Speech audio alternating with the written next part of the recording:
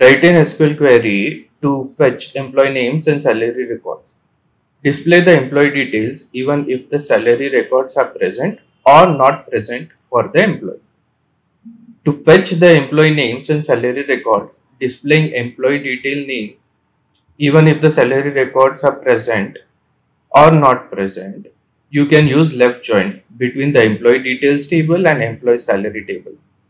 This will ensure that all the employees are included in the result, even if they don't have corresponding salary record. Here is the SQL query. Select ED.EmployeeName, ES.Salary from employee details as ED.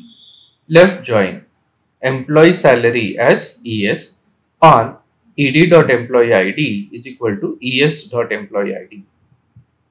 In this query, employee detail is the employee details table, employee salary is the employee salary table, ED and ES are the table aliases for the respective table to simplify this query. Employee ID should be the common field that links the two tables. This query will return employee names and their salary records if they exist, and it will return null for the salary if no corresponding record is found in the employee salary table.